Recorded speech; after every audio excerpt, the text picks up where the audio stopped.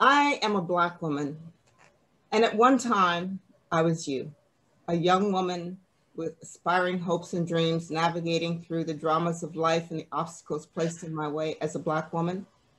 What I would tell you is to know your history, study it, live it, know the contributions that African Americans have made.